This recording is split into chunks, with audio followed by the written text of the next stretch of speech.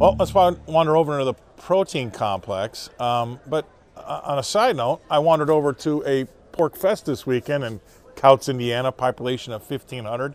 And I can tell you, if anything is as good as the pork that we had on Saturday with no clouds in the sky, 75 degrees, and a nice cold beer, it was fantastic.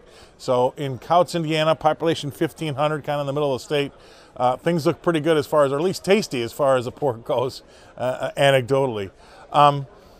Again, the funds long around 30,000 contracts last week. They're voting with their feet. That sounds like the bean market, right? We've got maybe a bullish story in lean hogs now, as of just like we might be building a bullish story in beans. So again, 30,000 contracts.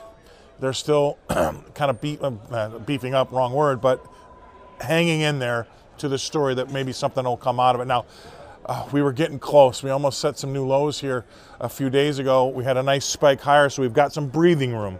But we were flirting with some decent lows in hogs, and now we've come back a little bit. Nice spike up yesterday.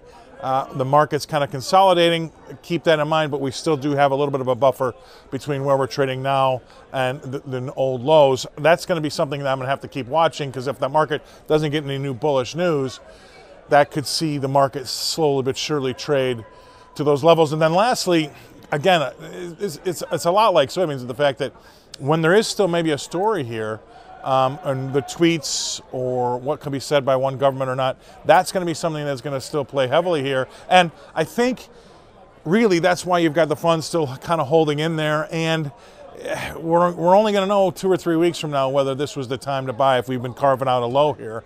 Only time will tell.